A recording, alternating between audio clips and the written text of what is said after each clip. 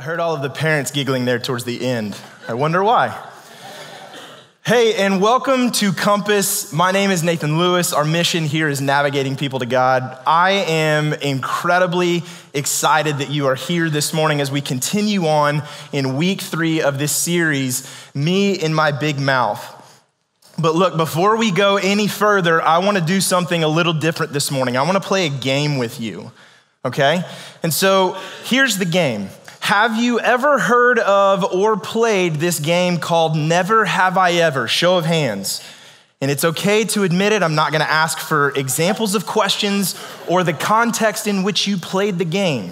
What happens in Vegas stays in Vegas, okay? But so most of us in here have played the game or have heard of the game. And in case you haven't, or in case it's been a while since you have played the game, let me just do a real quick rundown of the rules. It's pretty simple.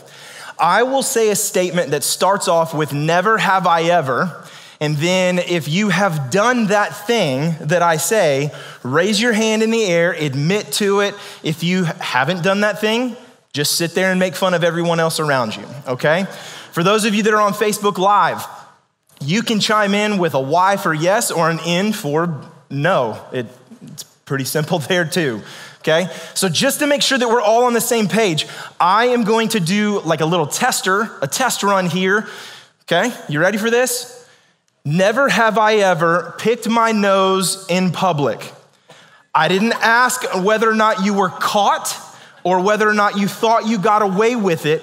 I'm talking like if you were in public with other people around and you just tried to be a little sneaky.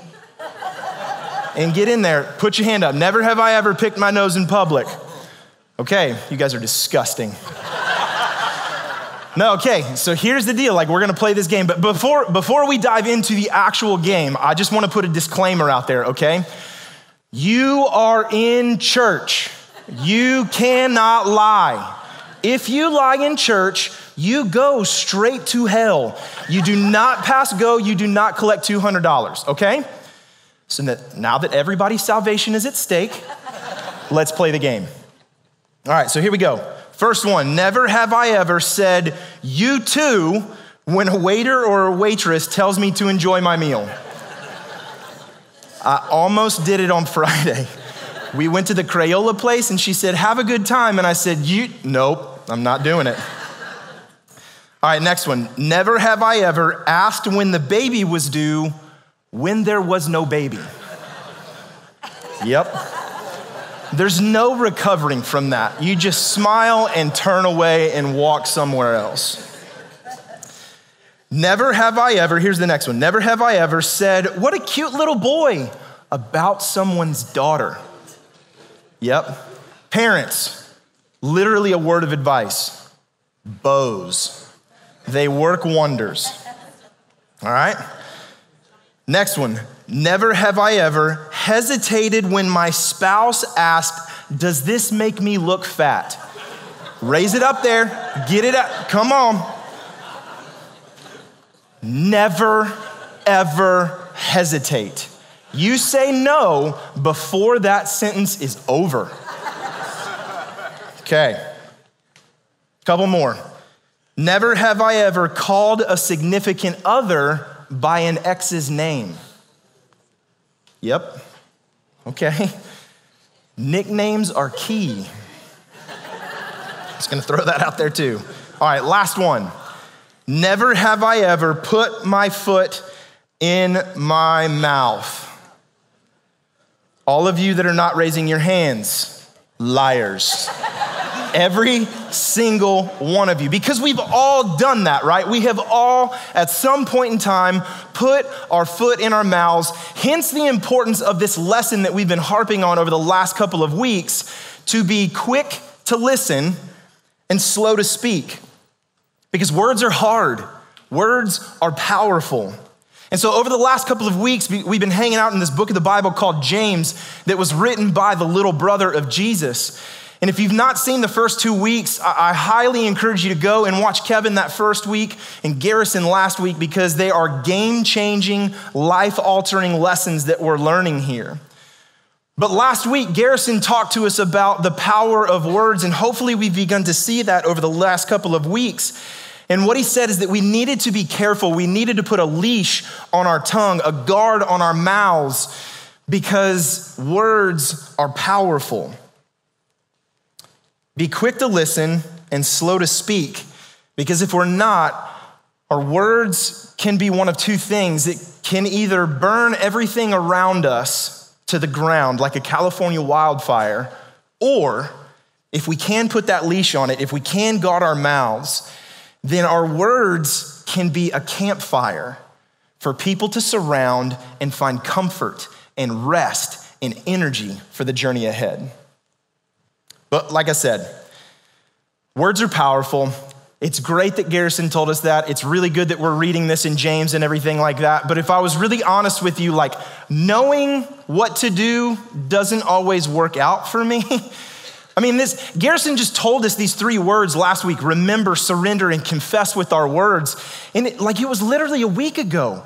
Guys, I didn't even last a week. I'm still terrible at this thing. And I'm gonna go ahead and shove all of my inadequacies off on you this morning, because I think that we experience the same thing. No matter how hard we try, even when we tend to put this stuff in there, we're still not the best at it, and our words tend to get a little hot and to singe the people around us. And so the question I've been asking myself is there a way that we can do a better job? Is there like a preemptive strike that we can make with our words before they even bubble up and out of us? The good news is I believe that there is a preemptive strike. But in order to find it, I think we've got to look at some words from this dude named Paul that were written a long time ago. Now, Paul was this guy. He wasn't always known as Paul. Actually, when we were first introduced to him in the Bible, his name is Saul. And when he was known as Saul, he hated Christians, like hated them. So much so that he would travel around the known world, and he would have a heavy hand in either putting them in prison or having them put to death. And he's really good at it, like crazy good at it. It's kind of scary. And so he's traveling around the known world, but then there's this one instance that we read about whenever Paul is on the way to this place called Damascus. And on the road to Damascus, he literally has this face-to-face encounter with Jesus, and he's literally blinded by the light. Now, scholars speculate whether or not he was revved up like a deuce. That's neither here nor there. Thank you for those of you that laughed. But after this encounter, Paul still travels the known world, except instead of persecuting Christians, he begins to empower them. And he begins setting up churches all across the world. And one of the main ways that he began to empower these Christians is that he started to write letters to these churches that he helped start. And one letter was to a church in this city called Ephesus. And we know this letter to the church in Ephesus as the book of Ephesians today in the New Testament. And that's actually where we're gonna hang out today. Ephesians chapter 4. But before we dive in any further, I wanna put another disclaimer out there, okay? For those of you in here that are new to this whole church thing, maybe you don't really know about this whole Jesus God deal. Maybe you're kind of just dipping the toe. Maybe there's some of you in here that literally just showed up today to look at the water. You're not even close to dipping your toe in it. Let me just say to you this morning, Paul is not speaking to you here. Paul is writing to Christians, to followers of Jesus. And so this morning, you get a pass. You're welcome. But here's the thing. I think still that there is a lesson for all of us in here, regardless of our religious beliefs, that if we were to lean in, to perk up, and to listen a little bit, I think that there's something that would change every single one of us in here. And I'm not gonna tell you why. You're gonna have to pay attention and follow along. For those of you that are followers of Christ in here, that you call Jesus your Lord and Savior, you better buckle up. Because Paul is about to drop the hammer on how it is that we are to conduct ourselves as followers of Christ, especially when it comes to our mouth and our words. So with all of that, Ephesians chapter 4, beginning in verse 17, Paul writes this. He says, "With the Lord's authority, I say this, live no longer as the Gentiles do, for they are hopelessly confused. Their minds are full of darkness. They wander far from the life God gives because they have closed their minds and hardened their hearts against him. They have no sense of shame. They live for lustful pleasure and eagerly practice every kind of impurity. And so Paul says, look, those of you that believe in Jesus, you cannot live like you used to.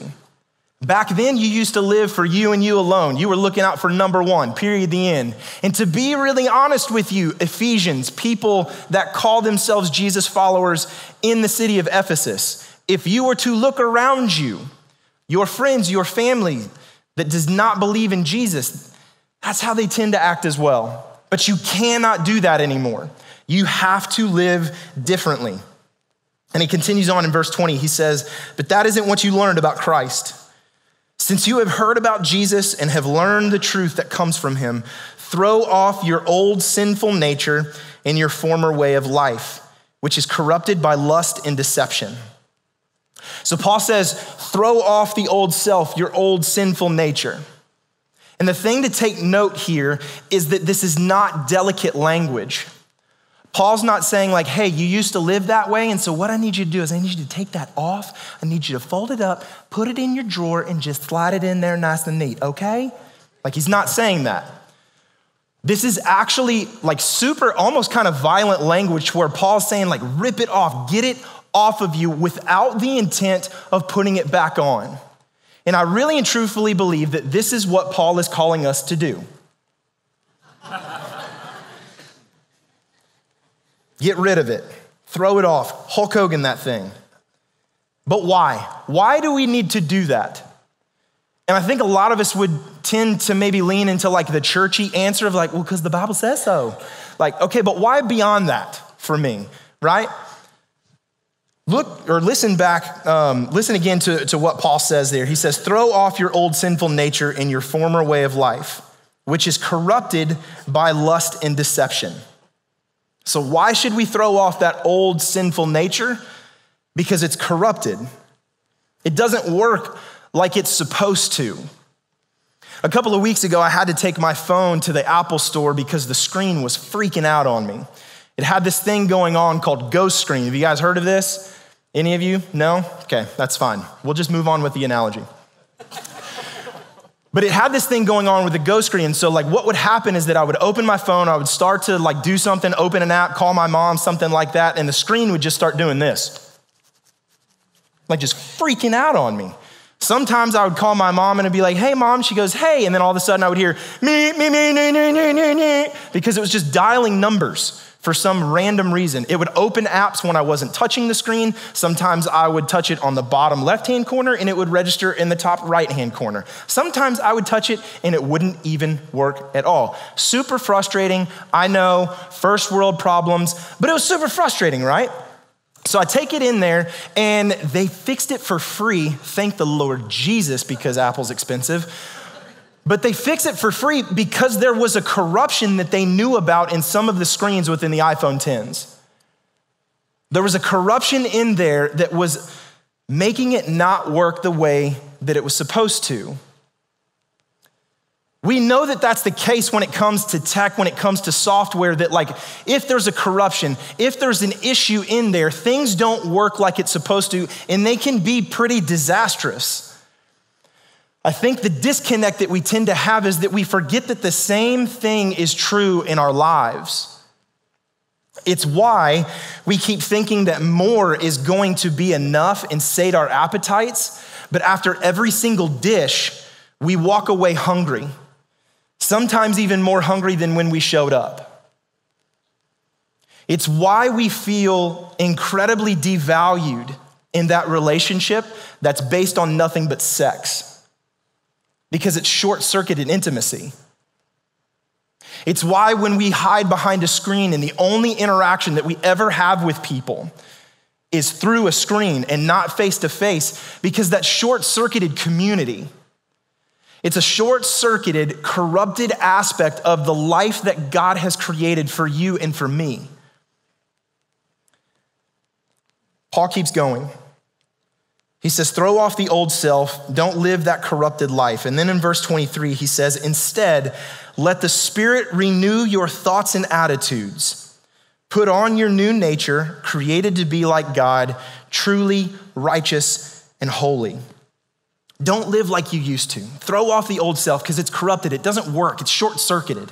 Instead, let the Spirit rewire your life to where it begins to work like God has actually planned out for it. Change your thoughts, your attitude, your actions. And then he begins to go into some of these areas that we need to change and some of these areas that we really need to look out for. One of which being our mouths. So skip down to verse 29 with me. He says, don't use foul or abusive language. Let everything you say be good and helpful so that your words will be an encouragement to those who hear them. Foul or abusive language. Sometimes this is translated as unwholesome talk, unwholesome speak, but the Greek word that's used here is sapros.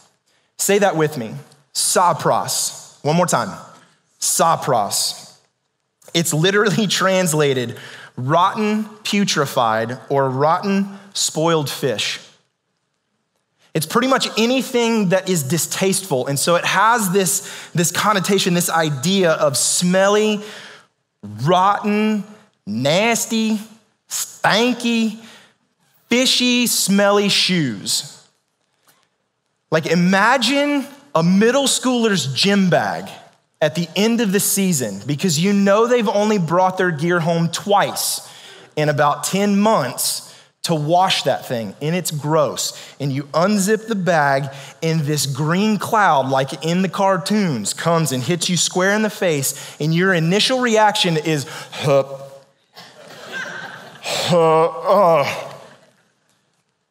That's what Paul's talking about here. Paul says we can't let our words be nasty and filthy and gross like that. Because when we do, we look a lot like this dude. This is a piece of art in Kansas City of a dude that literally has a shoe stuffed in his mouth. This is what Paul's saying we look like when we don't watch our mouths, when we don't guard what comes out of them, as we learned last week in James. So Paul says, no unwholesome, fishy, rotten, foul, abusive language from your mouths, Jesus followers. Don't do it. But he doesn't stop there, and this is a part of the reason that I love Paul so much, because Paul doesn't just sit there and say, hey, don't do this, and then just walks away to another thing that we shouldn't do. Paul knows that the best way to not do something a lot of times is to replace it with something else. And so he sits here and he says, look, don't talk like that, but then he follows it up with something to replace. And he says, don't use foul or abusive language. Let everything you say be good and helpful so that your words will be an encouragement to those who hear them. Don't have shoe fish mouth, Paul says. Or as James would put it, don't burn everything around you to ash. Instead, let your words be good and helpful and encouraging. But don't misunderstand Paul here. Paul's not saying simply to be nice. He's not saying, okay, guys, listen, we tend to be pretty harsh with our words. And so what we need to do is we just need to be nice to everybody, okay? Okay. That's not what Paul's saying here. He's not doing that. Because Paul realizes that won't work. We can't raise our kids like that, right? We can't go, okay, Timmy, let's not hit baby brother in the face with our plastic bat anymore, okay? Okay. Like, that doesn't work. Or if you're having a performance review at work with someone who's not performing, you don't walk into that thing, start talking to him and say, okay, if you could you please, maybe show up to work sometimes? That doesn't work, right? Paul's not simply saying to be nice. Are we nice to people? Of course. But Paul is calling us to be helpful and encouraging. And to do so means that we have to extend both grace and truth. And I think that the issue for us a lot of times, because we're human, is that we tend to gravitate towards one side or the other. And so for those of us in here that gravitate towards the grace side, like we tend to not confront anything, right? We just sweep everything under the rug and everything's good. Like your kid is a psychopath in public. Like they are going nuts. They're crawling all over everything. They're jumping and swinging off of chandeliers. Like they're absolutely insane. And then all of those people in the restaurant that are looking at you, giving you that like, hey, your kid's a psycho stare. Like you're just sitting there and you're like, well, kids are kids. No, they are not. Put a leash on your mouth and your kid. Just gonna toss that out there for you. But seriously though, for those of us in here that lean a little bit too much towards the grace side, what that means for us, in order to be encouraging, in order for us to be truly helpful, we're gonna have to begin to say those things that are hard, that we tend to avoid. We shower people with grace, yes, but there has to be some truth. There has to be boundaries for people in order for them to grow and to grow well. Now, there are some others in here that tend to lean a little bit to the other side. It's the, I swear to tell the truth, the whole truth, and nothing but the truth, regardless of what the circumstances and the situation is. And if you can't stand the heat, you better get out the kitchen, right? We have those people that are like, man, I'm just going to say truth, and just beat everybody over the head with the truth. And let me just say this. I have a 5-month-old. He's awesome. He's the sweetest kid. I love him to death. He's my second kid. But he's 5 months old. And look at this kid. He's super cute, right? Look at that kid. He's such a cutie, but not at 3 a.m. Nope. And not at 3:30. And not at 4. And not at 4:30. And he's not super cute to me when he cries for hours and hours and hours and hours and hours. And guys, when this tends to happen, all I can do with myself is just pray for Jesus to come back.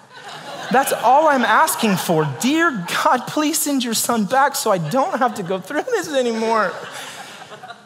And it reminded me of the same life stage with my first one. Because it was my first one, I had no idea what I was doing. And so he would just cry for hours. And his mom was at work, I was home alone, I was freaking out. And so I would just look at him and be like, I don't know what to do. I've burped you, I've fed you, I've changed you. Are you tired? Then go to sleep, please, God, go to sleep. It would get so frustrating that I would look at him and I would just say, use your words. Oh. And I think if we really think about it, that's what those people that tend to lean into the truth aspect of it a little too heavy tend to be like. They tend to be a lot like crying babies that just say, something's wrong, something's wrong, something's wrong, something's wrong. You're not right, I'm right. Something's wrong, you're not right, I'm right. If that's harsh because you're a truth person, it's just the truth. See what I did there? But look, no, for those of us that maybe lean a little too heavy on the truth side, what we have to remember and begin to put into place is that I'm not telling you to lie, right?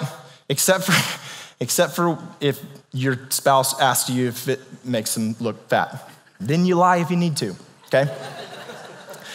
Paul's not telling you to lie. He's not telling you to be untrue. But what we have to remember is that we don't always have to be true in every single circumstance and scenario, especially social media, okay? We maybe need to realize that in order for us to be encouraging and helpful, maybe that means we actually don't have to say anything in that instance and scenario. Because Paul's point is not to be nice, it's simply to be helpful. The NIV translation says to say only what is helpful for building others up. And in that little statement, Paul uses construction language. And he tells us that our words can essentially be building materials or they can be wrecking balls. And so every single time we walk away from the construction site, the conversation, the question we have to ask ourselves is that person better for having talked to me? Have you been Bob the Builder or Miley Cyrus? And you knew I was gonna go there. If I was really honest with you this morning, looking back on a lot of the conversations that I've had in my life, and even some of the conversations that I had this last week, I don't know if I always build up. Like I told you at the beginning of this thing, like I still struggle with this, and it's incredible the way that God works on you whenever you're preparing for a message like this. It's incredible, but it's also terrible. But anyway, because I find myself striving after this, but there tends to be things that continue to get in the way for me. And like I said, I'm gonna throw my inadequacies off on you this morning, and I'm gonna say that you experience the same thing. There's still things that get in the way, even when I try to rein in my words. And I think Paul gets that. I think that's why he goes into this next part. And this is that preemptive strike that we were talking about at the beginning of this deal.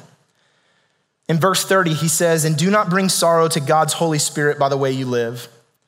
Remember, he has identified you as his own, guaranteeing that you will be saved on the day of redemption." He's saying God is in the construction business. Don't undo what it is that God is trying to do. Build up, don't demolish. And then he goes into some of those things that get in the way. He says, get rid of all bitterness, rage, anger, harsh words, and slander, as well as all types of evil behavior. Now, let me read that first part one more time. Get rid of all bitterness. I think a lot of times when we read that, our tendency is to understand Paul as saying, okay, stop being bitter. And from here on out, don't be bitter anymore.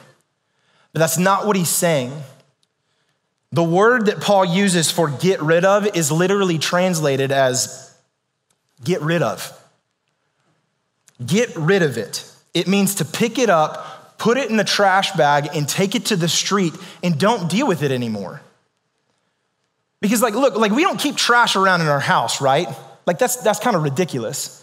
Like if we burn a meal or something like that is like sometimes your spouse tries to be really nice and do something fancy and it just tastes terrible. Like you don't say, you know what? I think I need to remember that. And so I'm gonna keep the meat packaging and just sit it on the counter for a little bit. Or like when you go out to a restaurant, you don't have a terrible experience and you're like, I wanna remember that terrible experience for the rest of my life. And so I'm gonna bring a doggy bag of the really, really trashy food that I had. Like we don't do that, right? If you do, it's gross. Like we'll pray for you or something like that, man. That's disgusting. But we don't do that, right?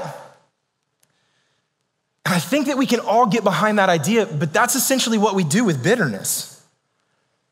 We hold on to that wrong, perceived or real, like a piece of trash. And like I said, the way that God works whenever you're preparing for a message or something like that is that I hated reading this because that's what I tend to do. That's honestly what I love to do.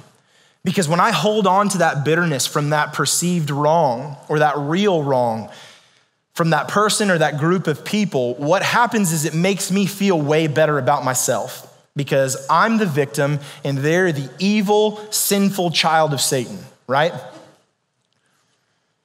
But the problem is that bitterness begins to seep into everything. And before we know it, that piece of trash begins to rot and grow putrid.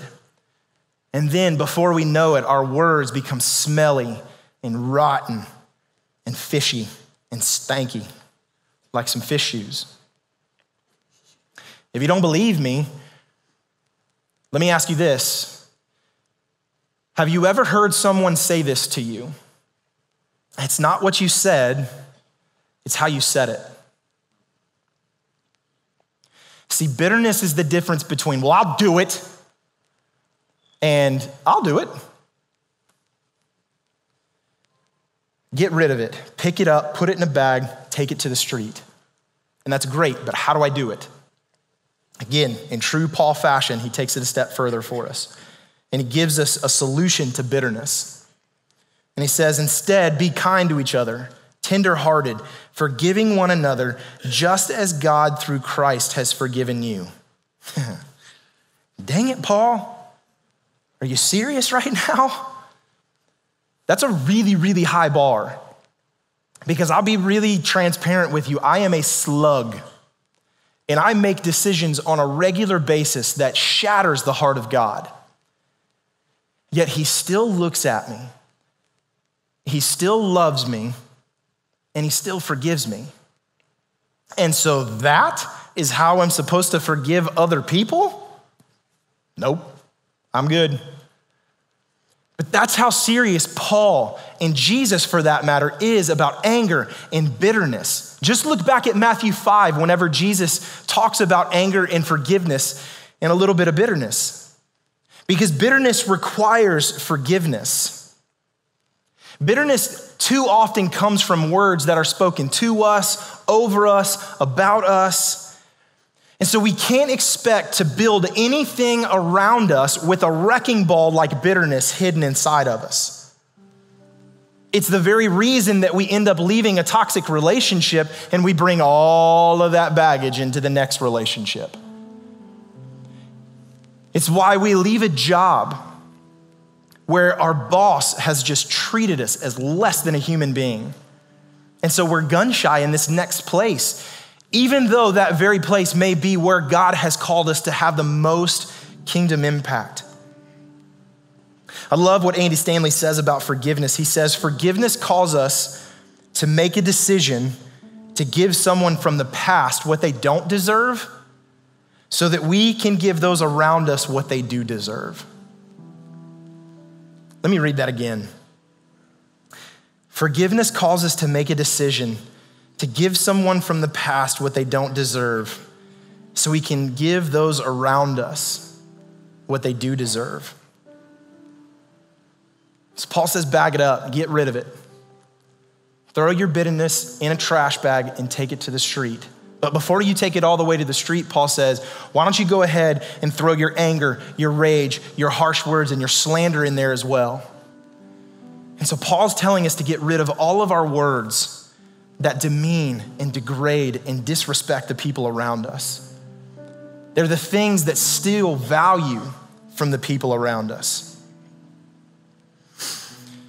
Remember when I told you that regardless of your religious beliefs, I believe that there's a lesson for us today that we can all put into practice that would make our lives better and the world around us better. Here's that lesson. When we're able to forgive, we're able to build. When we're able to forgive, we're able to build. I believe that that is a truth that regardless of your religious beliefs, you can get behind. Because forgiveness makes unity possible. See, Paul's entire purpose for writing this book that we know as Ephesians is unity. And I think in our day and age, unity is something that we can all get behind regardless of what it is that we believe. Imagine if we started putting this into place. Imagine what the relationship between races would look like.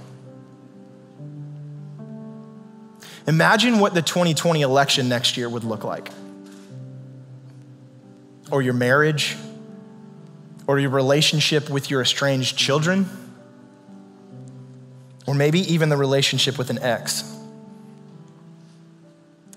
This lesson, among many others in the Bible, is something that I think every single one of us in here, regardless of what you believe about this Jesus guy and this whole Christianity thing, I think we can all get behind that when we are able to forgive, we're able to build. And so here's two questions to close out for you. This is what I want you to wrestle with over lunch, after your nap, over dinner, on your way to work tomorrow morning. The first one is this. Where do I have work to do? Where in my life do I need to start building? Maybe it's an area that you have already come through like a wrecking ball and you have knocked that thing down to its very foundation. You've burned it to the ground. Who hopes I get to work soon is the second question. Who is it in my life that hopes I get to work soon? That as I head home today, I pick up the phone and I call them and I extend forgiveness to them, or I ask for forgiveness. Is it your wife? Is it your kids? Is it a coworker? Is it a parent? Do you need to go back to that restaurant that you went to last night to see if that server or that manager is there so that you can say, I'm sorry. I burned you to the ground. Where do I have work to do, and who hopes I can get to work soon? Maybe you're sitting here this morning and you can't really answer those questions.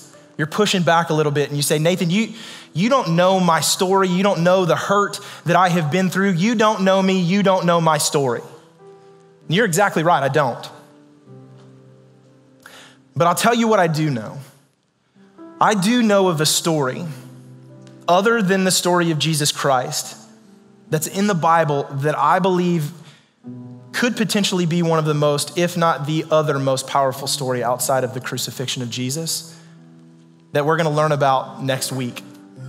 And so if you're sitting here and you say, I don't know, you don't know my story. I do know a story.